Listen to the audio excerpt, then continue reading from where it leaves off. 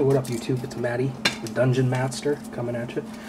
I got a quick video that I'm going to make starring these little bad boys. I started coming up with all these little patterns to make these braces for church pews. I decided to skip all that noise because I was going to have to cut all those out individually, and decided to take a page right out of the Black Magic Craft playbook and glue it to the end of this and use my homemade hot wire foam cutter to give it a good cut. But in order to do that, I'm going to have to trace the pattern on. So I'm going to glue it down with a glue stick right here, my little Elmer's glue stick. I'm going to slop up the end real good, stick this on there, making sure that the lines are actually within the bounds of the piece. Looking pretty good. Okay, and while the glue is still, not entirely dry, I'm going to slide it around to try to make it fit.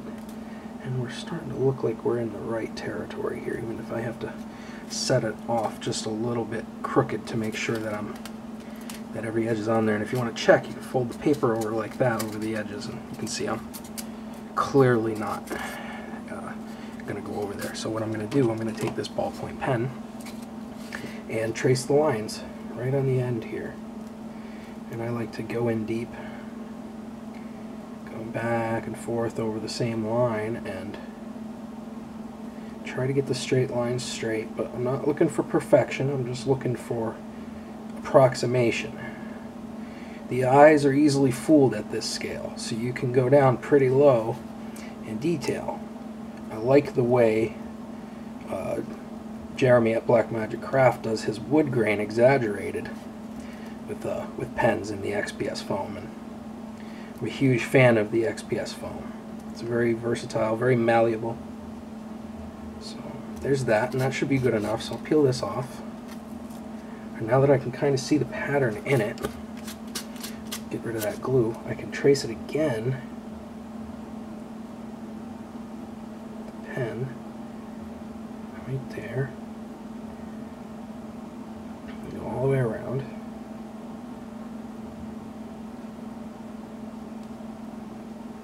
Okay. Now I've got my little church pew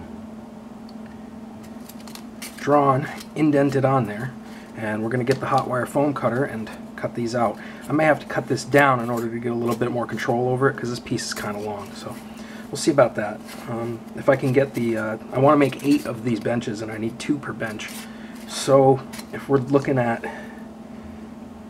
1/8 inch roughly, then I should be able to get 16 easily out of half of this piece. Stay tuned.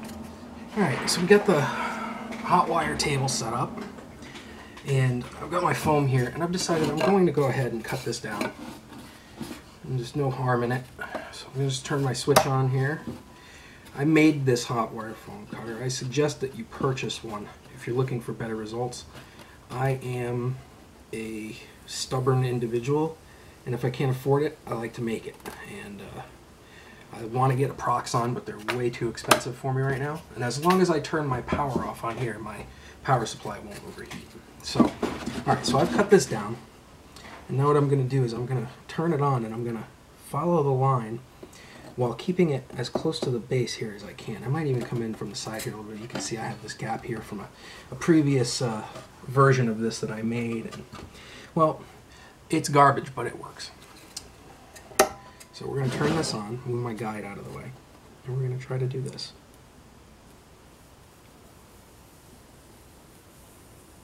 One thing at a time. Let's just go slow. This doesn't get so hot that I can't control it, which is nice. We got one line cut.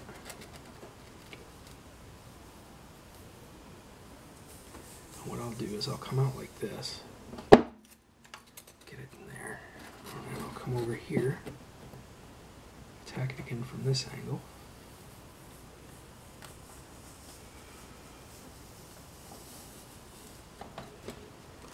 There we go. It's looking good already. That's what I'm looking for.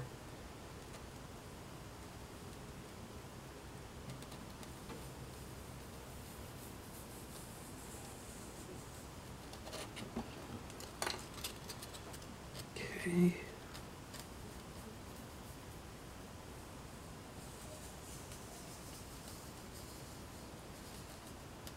Okay. We have cut ourselves our benches. It's a little awkward on this side. I'm going to fix it a little bit over here. There we go. Took that apart. Just give it a once over. And we're going to clean it up. I'm going to take yet another page from the Black Magic Pit playbook and bust out the emery boards. I got these at my dollar store. Be careful when sanding XPS. I don't care how small of how the job you're doing, how little you're actually taking off. It's toxic. Don't breathe it. It's not good for you. Okay? I'm going to go in here. I'm going to clean this up best I can. Round this edge off. And without breaking it up. I'm not being too aggressive here, and I'm using a fine grit. I just want to trim the shape of this a little bit, and I'm coming in just rounding off this top, and it's thinner down here than up here, but again, not looking to be perfect.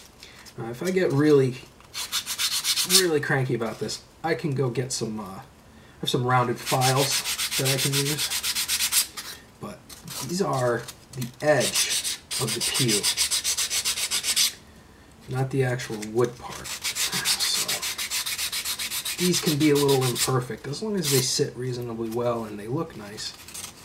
I don't think any of my players are going to care too much. So what we got here is one giant bench. I'm just sanding it all down. Okay, I'm not going to be too aggressive on the edges here because it's going to be cut down, and these are all going to change. So, just trying to come in there and clean some of that up. All right, so now I don't have a cool blocking grid or guide, rather, like Jeremy has. So I have to be careful with this. So what I got to do is I got to set this and hold it. So I'm going to go.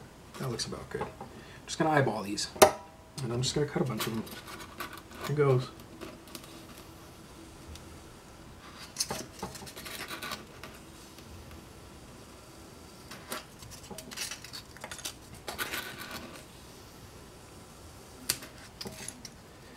Just following through with the cut, allowing the pressure that I'm pushing this way to carry the piece through without leaving it to melt. Sometimes they like to hang up on my wire and keep burning, which is always fun when you're trying to do something small. See these fumes coming off. Don't breathe those. Those are not healthy. I'm breathing low and exhaling out of my mouth to keep them away from my face. I could put a fan on, but I'm too lazy. We got some foam like actually dripping down the wire here. Just go in quickly and aggressively, just pew, right through.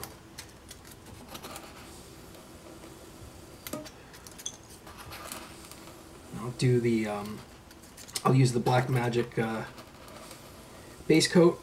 I love his base coat, the matte Mod Podge with black craft paint.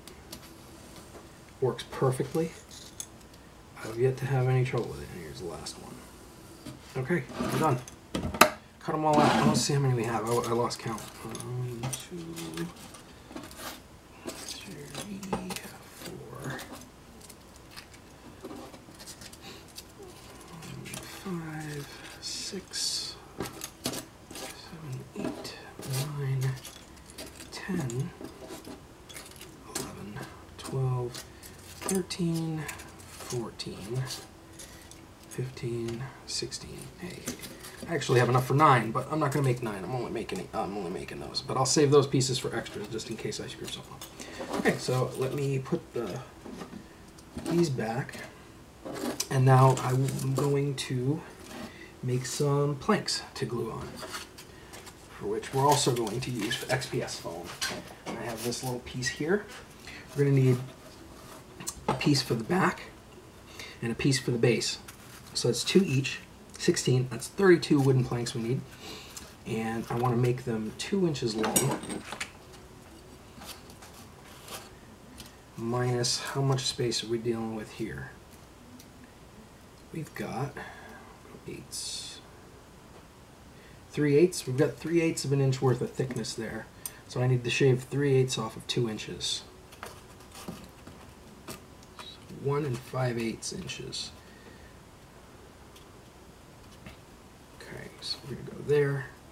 I need a pen.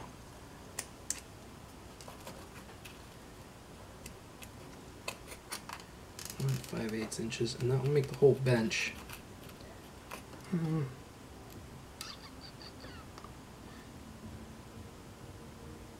I think they're going to be longer. I'm going to make them longer. That doesn't seem long enough. We'll make them 3 inches, so we'll go 2 5/8. Yeah, that's not long enough. So 1 5/8 was not long enough. We're going to go that long. That's better. I like that better. All right, so this is what I'm going to do. I'm going to trim this up real quick. Oops.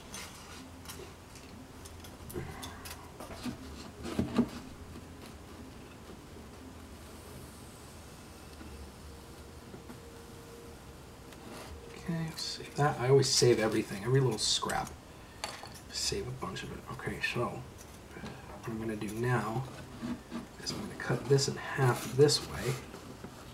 Again, just going to eyeball it.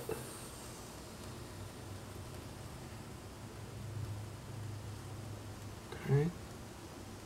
Now you get 8 planks out of each of these. So I'm going to keep ripping it in half until I get what I'm looking for. So 1 becomes 2, 2 becomes 4, and it just exponentially increases. So that, and I'm just eyeballing center. I'm not doing this perfectly.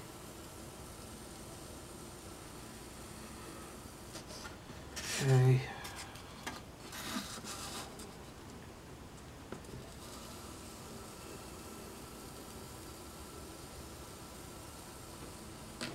It's not so hot that I can't touch it briefly. I just don't want to because it does kind of burn a little bit. So now I'm just ripping these down into planks.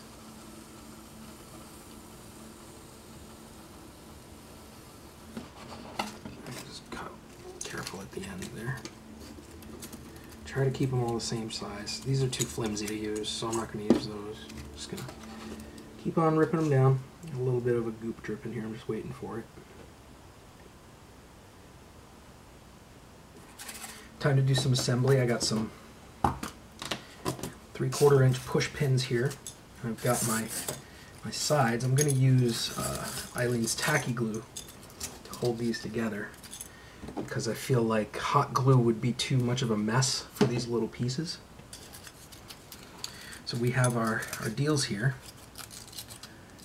and they're going to easily fit in place right like that. I'm not going to worry about perfection again, but so we're going to have to glue them in and pin them. So what I'm going to do is, first of all, I want some wood grain on these. So I'm going to take another page. I might as well just borrow the whole damn book from Jeremy and put some wood grain on these with a wire brush on all of them, on all the pieces. So following what would be the natural grain of wood, I'm going to go this way. And I don't feel like doing the exaggerated wood grain on these. There's too much to do the assembly line with that. Got that. That's one. Just run it over a couple times until you get the desired effect. See, it's nice deep gouges in there. Okay. Doing both sides, taking care of that one. This one might be too thin. We'll revisit that one in a minute. Might be too flimsy to hold the bench together. I don't want these to fall apart or break. So I considered using wood, but what I'm going to do is I'm going to end up using tacky glue and pinning them, but leaving the pins in for stability. Because if you do that, then they'll have a place to rest the weight on, and then you can sit a miniature on them if you want. stand a miniature. I know tabletop miniatures can't sit per se, but you know, the game we play, use your imagination. Again, nice deep wood grain. I'm loving it. It's coming out nice.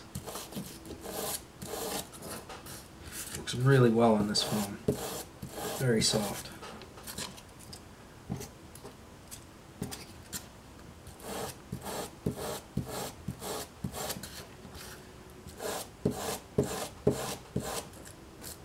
And I love how it's making the gouges deeper towards the end.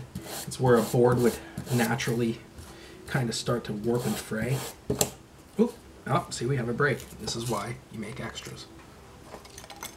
I just dip into the pile and pull out a new one. Keep going.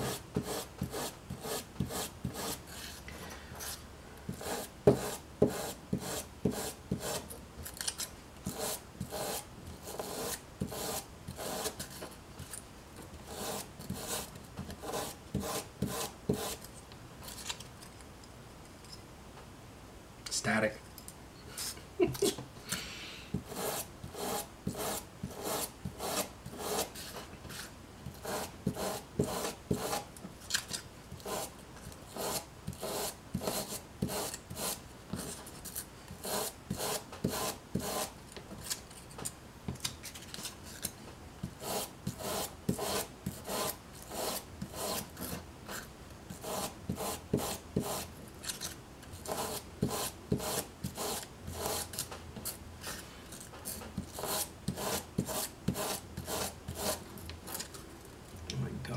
How those are coming out. Such a cool technique. Never thought to do this before. Looks like a rough-hewn natural timber. I can go back afterwards and gouge out some of the corners using the nail file and make it look even more distressed and worn. Now, let's see what we've got here. Oh, these. That's right.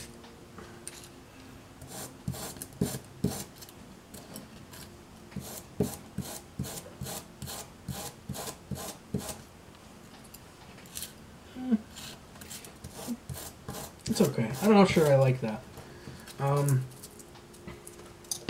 Yeah, I don't like that. I'm not going to use it. I'm not going to draw any kind of texture on the sides of this. I'm just going to leave it. Screw it. Yeah, I don't like how that came out. And that's the beauty of this, is anytime you don't like it, just start over. Throw it out. Begin again. So I've got my tacky glue ready to go. I'm going to use a brush to apply it. So I'm going to get myself a little container.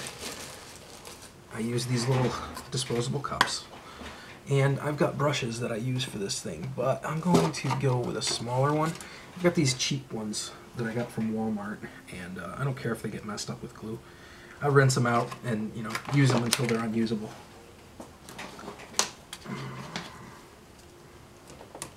Just do a little tidying up real quick.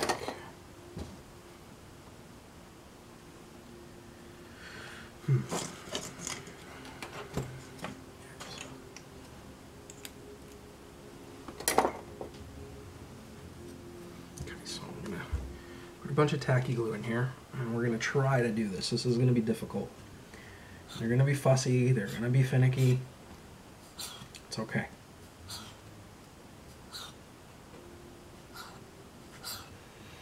There's a pretty good amount of wiggle room when it comes to using this glue. The only thing I don't like is how damn long it takes to get out of the nozzle. I just put a bunch in the bottom of this cup. I doubt I'll use all of it. I just want to make sure I have enough on hand. I'm doing this because I don't feel like waiting for this thing to flow or reflow every time, and if I put it upside down in a can or a cup or some such, it just drips out and you waste it. So what I'm going to do is I'm going to paint the edges of these a little bit.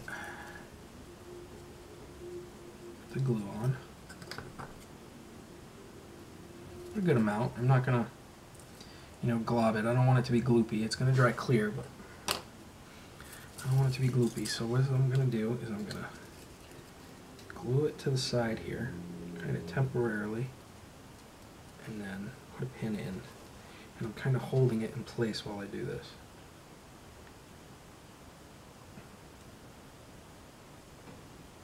And there we go.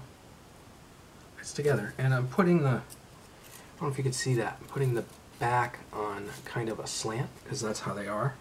I'm just trying to keep it in line with this piece right here. And these pins will be a nice addition. They'll kind of look like nails.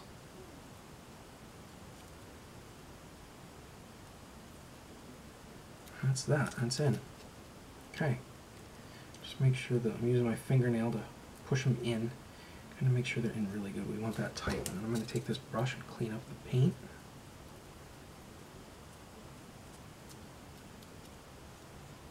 If my brush starts to get too sticky and little pieces of foam start to come off, I will I'll dip it in water and wipe it off, and that'll refresh the brush. Now I want to make sure I've got these down there. Okay, so what I'm going to do is put some more glue. These are not going to be level. I can already tell you right now that these are not going to be level. They may end up not sitting straight. They're not going to be perfect. I'm not looking for production quality here. I'm not selling these. I'm not making money off of them.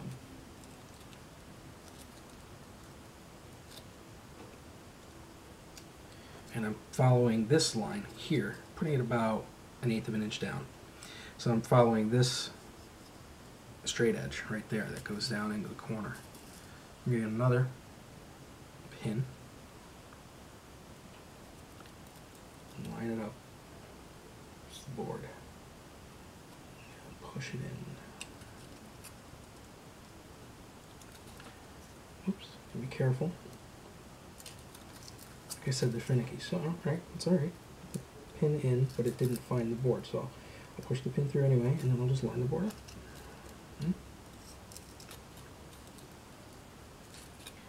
And these pins are going to help make this so much stronger.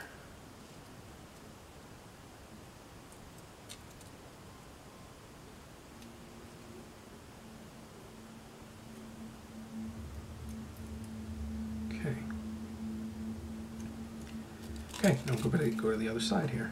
We'll do the same thing. We'll line that up with another edge.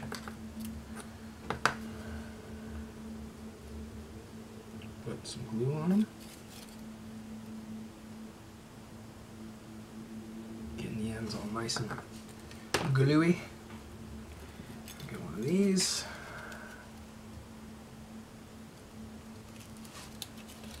We can set it like this.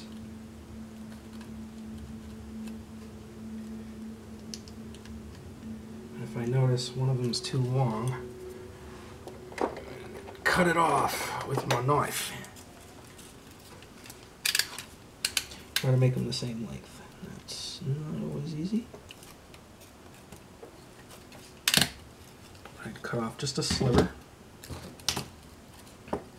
Re-glue. Reapply the glue.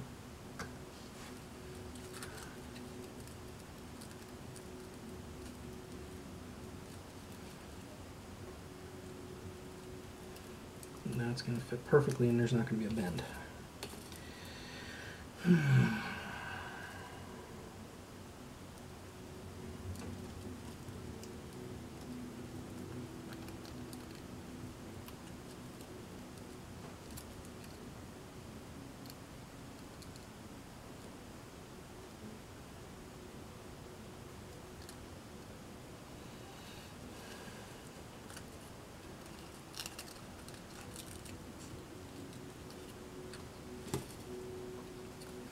I did not make these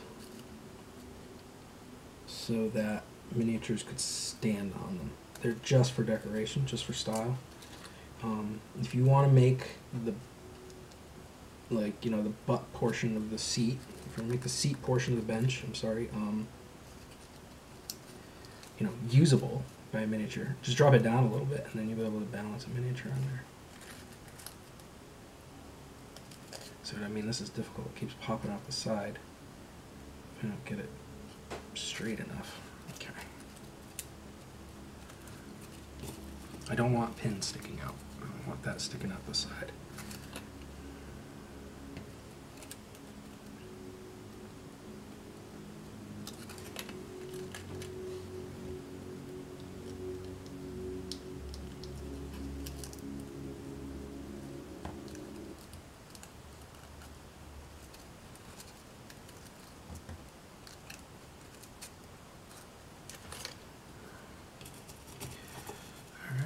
It's a good thing I only have to make 8 of these.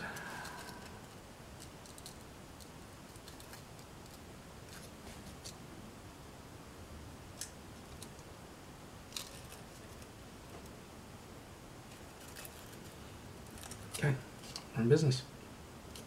That's one. Alright, so I've got them all glued up. I just got to get the black magic base coat on them and we'll be good to go. Stick around. Okay, so I waited for the paint to dry on these. I did the black magic base coat as demonstrated by Black Magic Craft Jeremy. I did end up putting some hot glue underneath in the corners for support because the glue that I put there, the white PVA glue, ended up not drying. So let's get these painted up and see how they look with our scenery. So I'm going to take some brown, just a regular Craft Smart brown from Michael's, and put it in my palette. Myself a good amount so I don't have to do it again. And I do use a wet palette when I'm painting miniatures, but for this I always water down my paints unless I'm dry brushing, and I'll just put like a few drops in there and mix it up. And put it on in a few coats and you get a more even coating of paint than if you just gloop it on. Took me forever to learn that, but you can see on here some of the pins sticking out from the supports right there.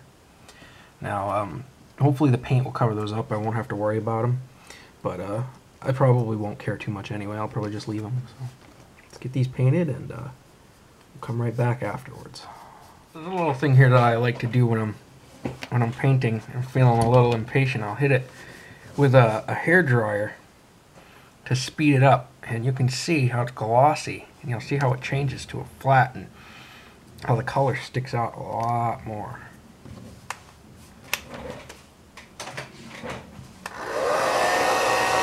Yeah, if I don't blow it everywhere.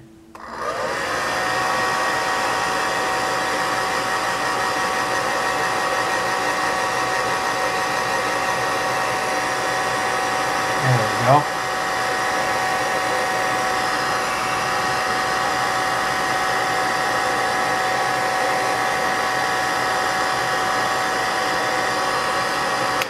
And before it dries completely, I'll go in and I'll attack these corners and get these globules out of the corners. We want to avoid having the paint pool. When we put the black wash on later, we'll take care of all that recessed area.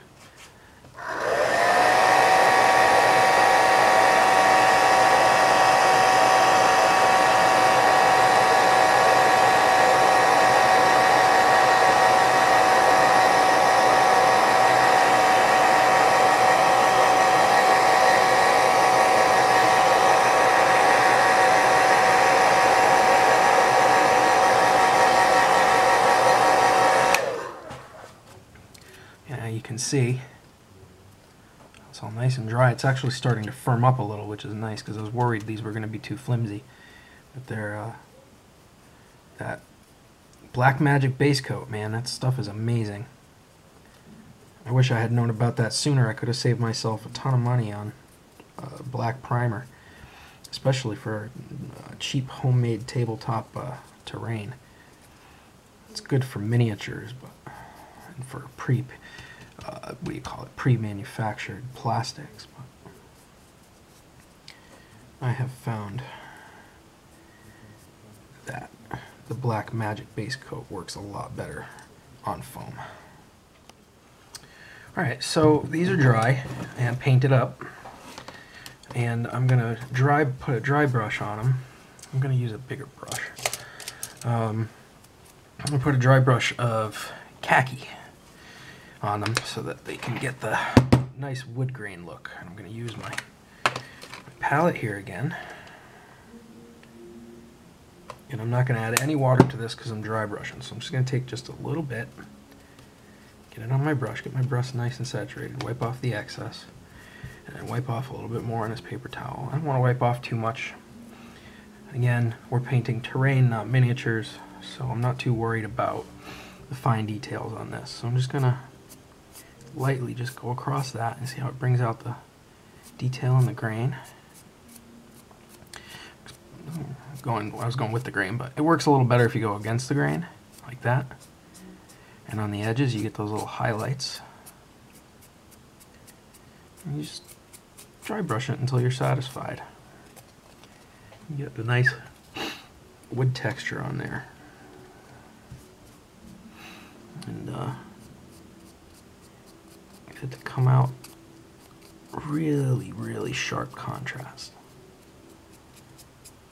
You can't even see the pins anymore that were sticking up because of all the paint that's gone on here. Let's see, it's getting the edges real nice.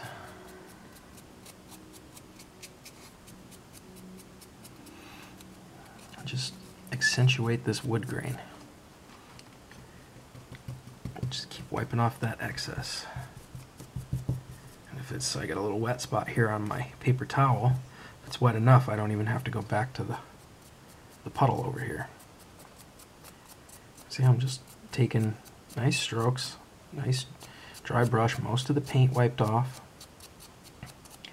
and I'm getting those details to stand out, the raised areas. That's what you want to have coming through on your painting.